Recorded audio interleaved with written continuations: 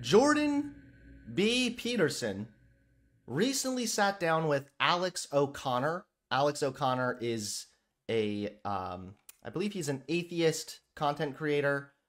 He does debates, and he's quite good at what he does. Jordan B. Peterson, as we all know, is a guy who has some ideas and some thoughts on things that we don't really care for. This is one of the things that I find puzzling, for example, about Dawkins, because Dawkins formulated the idea of meme, which is, by the way, the same idea as archetype. It's exactly the same idea, except he just stopped. It's like, okay, there are memes, they're selected for. Okay, selected on what basis exactly? Does that mean there's a hierarchy of memes? Are the memes more likely are the memes that are conserved more likely to be, what would you say, viable organisms? And if they're viable organisms, are they microcosms? This is really interesting. I genuinely kept hearing him. Wait, is he saying memes? He's saying memes. He has to be saying memes, right? Because I heard meme also, but there's no way he's talking about the hierarchy of memes. Does that mean there's a hierarchy of memes? Oh, wait, no, he is talking about memes. He is saying memes. Are the memes more likely, are the memes that are conserved more likely to be, what would you say, viable organisms? And if they're viable organisms, are they microcosms? This is really interesting in terms of the survivability, because there's a point, I've spoken to Richard Dawkins, well, a number of times, but twice on my podcast. And the second time, somebody pointed out to me that there might be a point of agreement between you two that has been overlooked, which is that, I don't know if you've ever come across the evolutionary argument against naturalism, or the argument from reason, the idea that if you're a materialist, you can't trust your reasonable faculties. So Alvin Plantinga formulated this very well, very, very geniusly, I think, in saying that if you believe that evolution by natural selection happens materially, what does natural selection select for? Survivability. So if you're a materialist, that means that the very rational faculty that you're using right now evolved not to be sensitive to truth, but to survivability. Yes, that's right. And if that's the case, well, definitely. Why do you believe in the truth of evolution? Well, because you've been rationally convinced of it. But the thing that you've just assented to, the belief itself has just undercut the process by which you came to that belief. There's a whole, the New England pragmatists figured this out in like 1880. Yeah, now I think this is a fascinating, I think it really is just a... It is. It's exciting. It's a novel. That's for sure. That's for sure. It's actually a point where Darwin and Newton do not come together. How do you mean? Well, the Darwinian definition of true and the Newtonian definition of true are not the same thing. So here's the thing. Right? Now, I asked Richard Dawkins about the evolutionary argument against naturalism. Yeah. I said, well, how can you know that what you believe is true? And he said, because believing true things makes me more likely to survive. Hey, watch where you go with that. I didn't catch it at the time, but I thought to myself... Okay, so it seems as though it begins with them just discussing what true, like how they define truth. I've heard, anyway, that Peterson is going to get stumped here, and I think they might even deviate into religion, a religious conversation. Afterwards, it was one of my commenters on Patreon, actually, had mentioned this. He was listening to Richard, and I said, okay, maybe, but sometimes it's at least possible that something that's false helps you to survive. You know, the rustling in the bushes, believing that that's a lion every time, or a tiger, even if it's not. That helps you to survive, because that one time that it is, you're still going to run away. And yeah, that's a good point. Like, falsehoods can also help people survive. If it helps you survive, it does not become true, obviously. So saying, like, I know this is true because it helps me survive is really silly. I mean, what if you have somebody who is really depressed and they're about to kill themselves, but then they find religion and they feel like God has really saved them and given them a will to live? Well, now this thing helps them survive. It doesn't mean Christianity is just by default true. And it costs you nothing to run away when it's not a tiger. So believing it's a tiger, even when it's not, is going to help me to survive. That's why we have a negativity bias. Yeah. Gotcha. Okay. The word meme was created by Dawkins as an idea or behavior that spread. It was then hijacked by internet culture to mean something different. So that's what he meant when he was saying memes at the beginning. And Dawkins says, well, yeah, of course, there are some circumstances where believing something false could be beneficial to survival. And I said, well, how do you know that 2 + 2 = 4 is not one of those? And it seemed as though he was just saying that believing that would not be advantageous to our survival, which Right. might well be true. But if that's the case, then suddenly I'm listening to what you're saying about truth being more sort of Darwinian and related to survivability. And I think maybe you two would agree there. And I think, well, why is it that when you sit down with Richard Dawkins, you find it difficult to have a conversation with each other? And Well, I think it's partly because we don't know each other very well. that's Right. also And so, probably true. and also, there are things he knows that I don't know. Yeah. And there are things I know that he doesn't know. Now, I would say in my defense that what would you say? I'm more of the aware of the things he knows that I don't know than he is of the things I know that he doesn't know. Right. So, for example, But they don't know that he knows what they don't know that they know that he knows. as far as I can tell, Dawkins doesn't know anything about the Jungian tradition of literary interpretation. And that actually, if you're going to talk about religion, that's actually a fatal flaw. Right. So, and, you know, he's called me, for example, drunk on symbols. It's like, well, the imagination is a biological function. And it has a structure and a purpose. And it has its own logos, its own intelligible order. And if you're not aware of that order, that doesn't make me drunk on symbols. It just means you don't know what you're talking about. Now, that frustration that you... But nobody can know how somebody's imagination is working or how it's structured. Brain is biological, therefore my symbols are facts. Like, that's kind of what it sounds like he's getting at for sure. appeal to there. When you hear Richard Dawkins, I think Terry Eagleton said that listening to Dawkins on theology is like listening to somebody write a book about biology whose only knowledge of the subject is having once read the Great British Book of Birds. And okay, fair enough. But that actually turns out to be a real problem. And it's a problem with regards even to the meme idea, because you don't have to extend Dawkins' work very far to understand that religious stories are memes. Sure. Right. Yeah. Well, and there's a hierarchy of memes, and some of them are very functional. But then here's the thing, like that frustration that you're sort of throwing in that direction, I think people throw towards you when you say, well, religion, you don't have to look very far to see that religion is a meme. Well, without further clarification, and of course there's going to be it, you can understand why to somebody first listening, that sounds almost atheistic, or religion is a meme. No, right? Religion is not a true historical account of, you know, the history of the universe. It's not a true historical account. It's a meme. Now, when you say that, so I guess when he's talking about a meme here, he's clearly talking about some kind of a story that may or may not be true, but it spreads rapidly. Again, derived from the original meaning of the word being a biological function of something to spread. So he just means that the stories spread. But Alex O'Connor, I like that he's kind of pointing him out for the optics here. Like, okay, I get what you're saying. Like, I know what you mean foundationally, but to everybody listening, it sounds like you pretty much just said, like, God is a meme. When you say that the resurrection of Jesus... Well, what does it mean historically that the Spirit of God brooded upon the primordial waters? Like, what does that mean historically? Well, no one knows. I agree. I don't think that at least most of Genesis or parts of Genesis are supposed to be. I mean, the Bible is a library, right? It's not a book, and that means that it's going to contain different genres. That's for sure. And so when and some of them are more historically accurate, and some of them tilt more towards that kind of elusive. I don't mean elusive in the. I mean ALLUSIV. Yeah, sure. Right. That elusive and symbolic form that characterizes Genesis 1. So because there are different genres here, it depends on what story. Which should also be wildly concerning if there is anybody that believes that religion, or the Bible specifically, is all historical fact. The way I was raised being taught that the Bible is fact and the Bible is literal. Now, Peterson is acknowledging that it's going to depend. Some of the books of the Bible are far more symbolic. Some of the books of the Bible are far more historically accurate. The problem is, the Bible as a whole is supposed to be the Word of God. And if I have the Word of God, but I don't even know which chapter is telling me historical facts and which chapter is telling me some whimsical, magical fairyland, then how do I know what is the fact and what isn't? I know Jordan Peterson is not like a Christian or anything like this, but I appreciate the fact that he admits this all the same. That there are parts of the Bible that are fiction, parts of the Bible that are supposed to be stories, and parts of the Bible that are supposed to be historically accurate. What he doesn't seem to realize is, if that's the case, Christianity has lost even more credibility. We're talking about, and I think that what I often observe you doing is, we might talk about Christianity, and if you aren't comfortable committing to a historical ideal, you'll start talking about the spirit moving over the face of the waters, which is obviously a much more mythological ideal.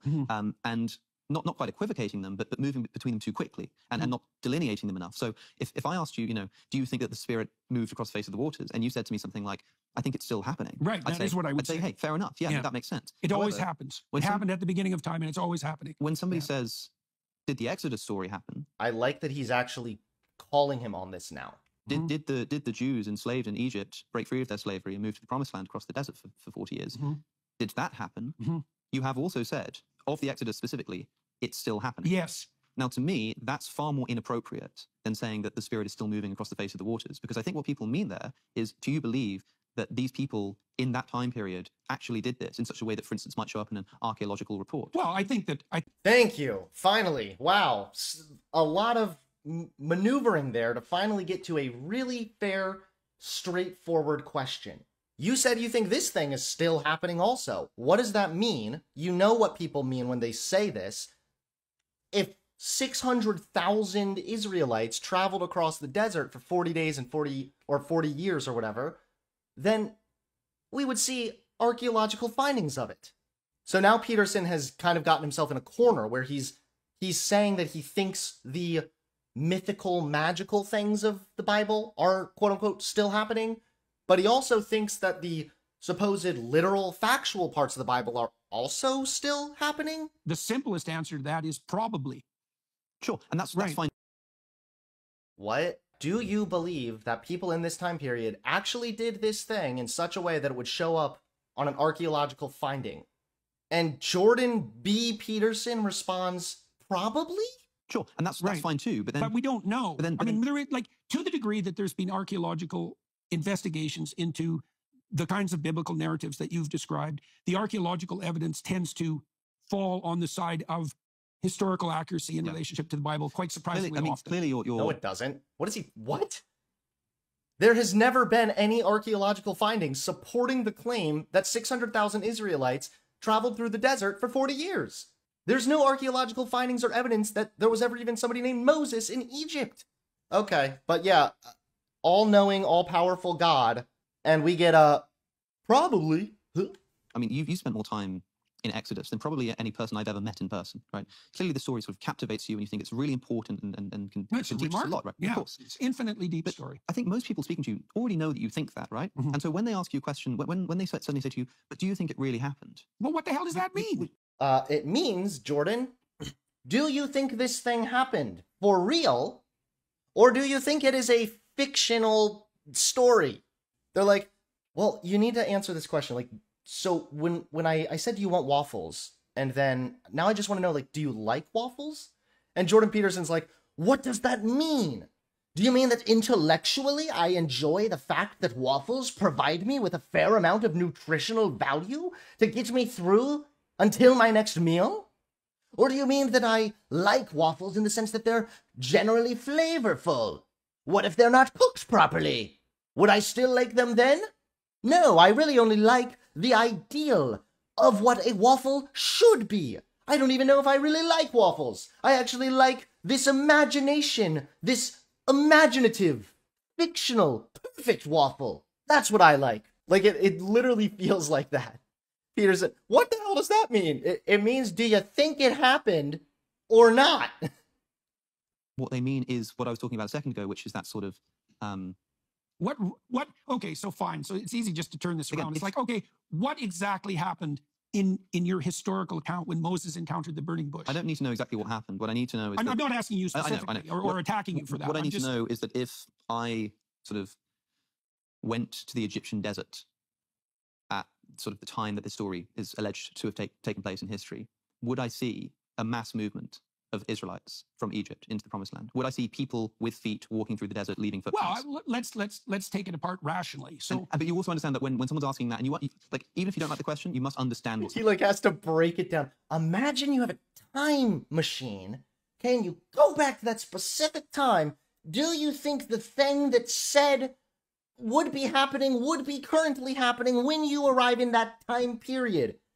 And even Peterson then is like, well, let's break this down into subcategories. The first subcategory is a... You must also understand that when you then say, it's still happening, people just go, what are you talking about? Yeah, well, I would say that's not my problem. But it becomes... if you said it, it kind of is your problem. If you say something stupid, and then people say, what the fuck, dude? Why are you saying stupid shit? You don't get to respond, it's not my problem. It became your problem when you decided to say something stupid. It becomes a problem when you understand that someone's asking a quite banal historical question. Well, yeah, but you don't get to do that. But why not? Why? Because the stories that you're dealing with aren't banal. I agree, but like so you can't reduce them to something banal. Even if yes, you okay. If it's a historical thing that happened, you should be able to reduce it to a pretty straightforward historical fact.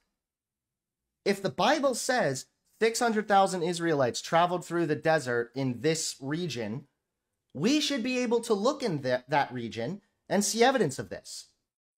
If it was, in fact, a historical fact. It's like so simple. And Peterson's like, you can't reduce it to a simple question because the story is really not very simple. It can be a complicated story included with a simple question.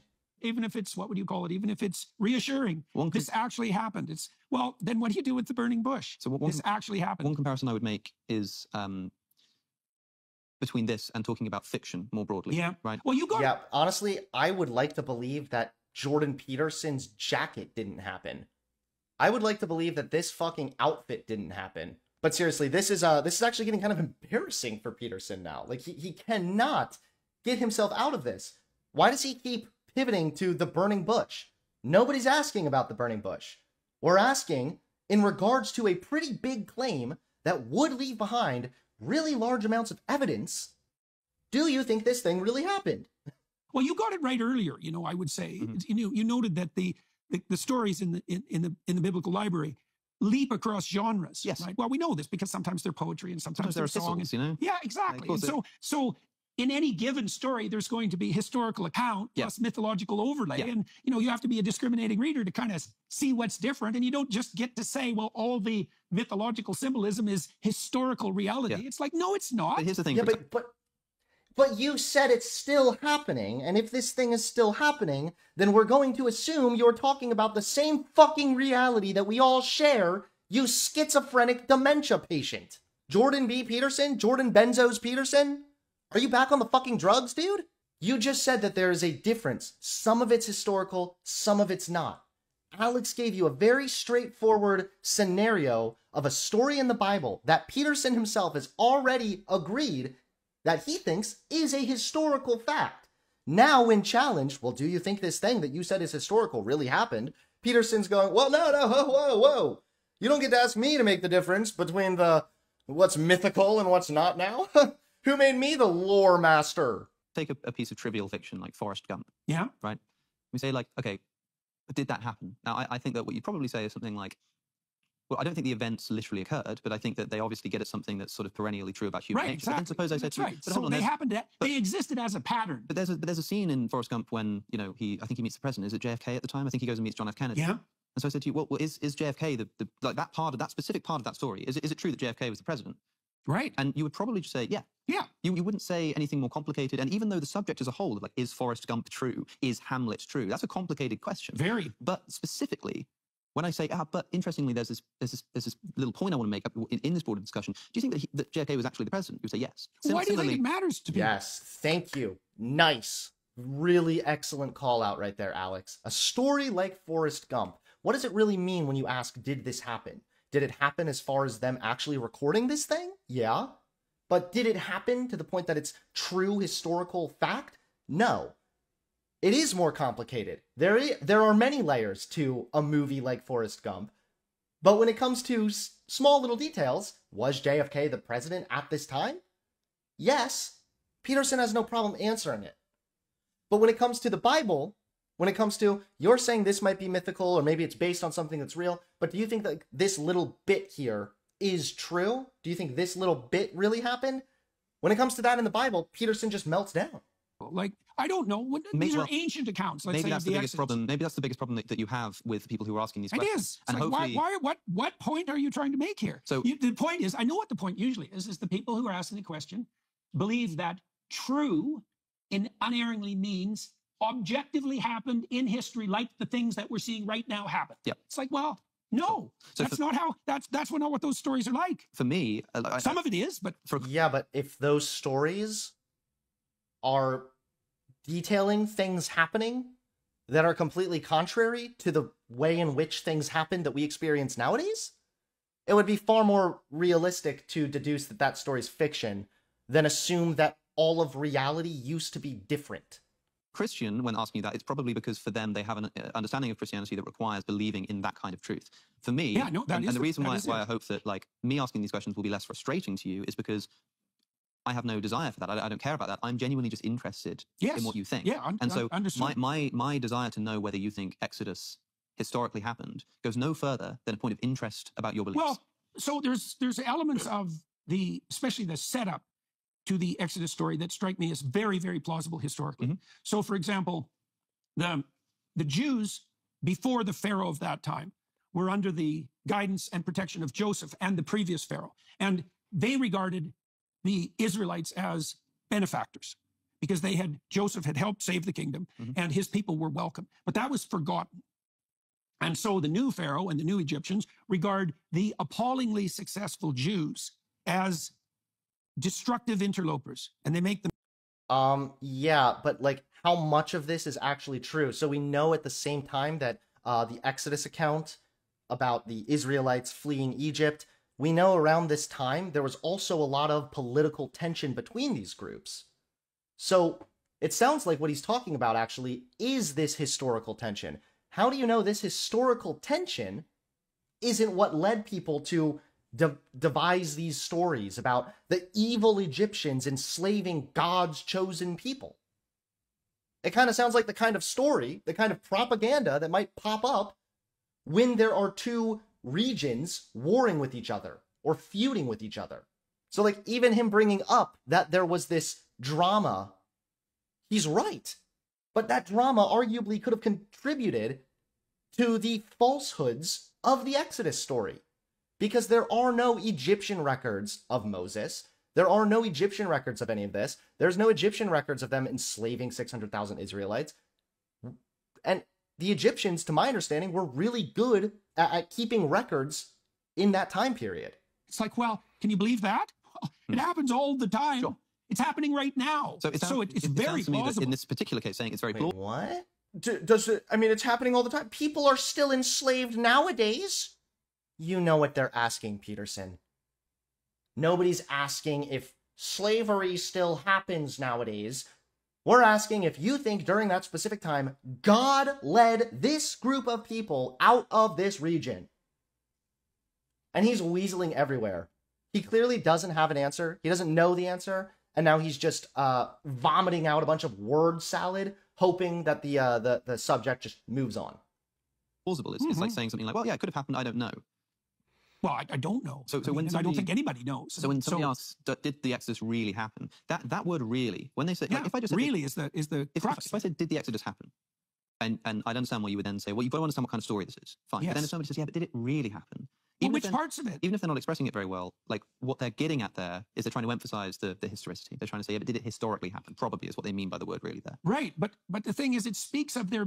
See, they have a problem. Is that Christians who ask that have a metaphysics that's not Christian. Mm-hmm. While there is not a detailed metaphysical system specified in Scripture that all Christians must embrace, the Bible certainly does speak to metaphysical issues, including the ultimate nature of God. He's a singular being, eternally existing in three persons, the cosmos. Okay. So it sounds like if the Bible doesn't even provide a clear metaphysical system that Christians are meant to adhere to, how are you then saying that Christians asking this question are not following the Christian metaphysical framework? It doesn't even sound like there is a universal Christian metaphysical system to abide by. It's not provided in the Bible. We're making fun of JP because of his outfit. No, we made one joke about his outfit, and the rest of it, we've been making fun of him for getting stumped with a really, really basic question. It sounds to me, watching this, that Jordan Peterson does not think that this historically is a fact, but he also knows saying that would probably piss off a fuck ton of his conservative Christian audience, so he just tries to weasel around it for the sake of his own brand. That's my guess, I don't know at the end of the day, but like the types of questions being asked are like, these were such simple questions. Huge props to Alex O'Connor for debating Jordan Peterson so well and for really calling him out and speaking his language really, really well. Okay, there's another one. I have no dog in this fight. I'm not a Christian, but I know that a lot of Christians are frustrated when they begin asking about Jesus, who's a much more physical entity, right? It's a real human being. It's someone flesh and blood. It's someone who's physically crucified by the Romans. It's a very different question. It's a very different question. And then is seen as a physical entity, at least according to the canonical tradition, by his disciples after he died. So when somebody asks you, do you believe that that happened? And when I've seen you asked about that question, you tend to still speak in terms of the psychological and the mythological. I think the frustration is that, as you've just said, I don't mind frustrating Christians in that regard either, because the truth of the matter is, with regard to the gospel accounts, that the mythological and the historical are inextricably cross-contaminated. There's no pulling out the historical Jesus, right? That's a non-starter. Okay, well, that alone is a massive flaw for your religion, not Jordan Peterson himself, but for the religion of Christianity. If there's no separating fact from fiction when it comes to the character of Jesus Christ, then yeah, no thanks. Because it's according to Christianity that I need to believe in this thing wholeheartedly, or I'm going to burn for all of eternity. Okay? And if you're telling me I need to believe in this thing wholeheartedly, but you can't even differentiate between what's fact and what's fiction about this person, nah, no. Fuck you. I will go and burn for eternity then. And why that is, I don't know. It's very mysterious. It's very hard to understand, as are the, let's say, the accounts of the resurrection. Okay, so what do I think about that? Well, I think that denying the historical reality of Christ I think that's just a fool's errand. I don't know why anybody would bother with it. So a man exists called Jesus. Yes. That much. Now, there's a claim that is attributed to Christ that he is the embodiment or the incarnation, the fulfillment, let's say, of the prophet and the laws. Yes. I think that's true. Yeah. What does that mean? Well, I think it's in the Gospel of John. I think Gospel of John closes with a statement that's something like, if all the books that were ever written were written about the Gospel accounts, that wouldn't be enough books to explain what had happened. Yeah, if all the things that Jesus did. Yeah, and there's a truth in that. The truth is that profound religious account is bottomless, and the biblical representations are like that. There's no limit. Or really well-written ancient fictional stories have no bottom. Like, doesn't that seem kind of convenient? The end of this book, you're like, there aren't even enough pages in the entire world to write down all the good things this person did. Not least because the text itself is deeply cross-referenced. So there's an innumerable number of paths through it. It's like a chessboard. And so it's inexhaustible in its interpretive space. That's true. So partially what it sounds like Peterson is doing is overcomplicating Christianity to such an extent that he's like, because it is so complicated and profound, I just am too humble as a mortal man to even try and understand this thing. When in reality, it's like, you're kind of making it more complicated here. You're kind of obsessed with this, like, everything's cross-referenced, the history, the fact. Okay, how about, like, people say the Bible happened or that the Bible is God's word? It's really important for Christianity that Jesus Christ existed and rose from the dead, because you need to believe that fact to get to heaven. So why don't we talk about that? But instead he's like, well, it's cross-referenced to this one ancient text, which could mean this, which could be... How about you just focus on one thing? Pick something, historical accuracy, about Jesus rising from the dead, and then just stick to it. He's overcomplicating it so much so to basically give himself an easy out from needing to contend with all of these obvious contradictions in his worldview. It's inexhaustible in its interpretive space. That's true. And that's a problem too, because it means it's also susceptible to multiple interpretations, including potentially competing interpretations. I think a lot of people interpret Paul, for example, the earliest New Testament source, as saying that if Jesus did not literally rise from the dead, if there was not a man who stopped breathing and then started breathing again, then your faith is futile and you're still in your sins. That is, Christianity is undermined. Now, that means that, and Paul doesn't say sort of believing that that's false is really bad. He says, if you do not believe this proactively, then your faith is futile. That's the problem I have with that. If you don't proactively believe that yourself, then I think when a Christian asks you, do you believe in the resurrection of Jesus? Are you a Christian? I think you must be committed to saying no, at least under that interpretation of Paul. And even if you're not sure, Thank you, Alex O'Connor, once again for calling him out. I like that he's making very similar arguments to what I was just saying, that yes, if you are required by Christianity to believe this thing, your faith is built on this thing, it's kind of important as to whether or not it really happened historically or not. Jordan Peterson really is super predictable. Well, I mean, it's fine if I say to you, do you think that a man physically rose from the dead?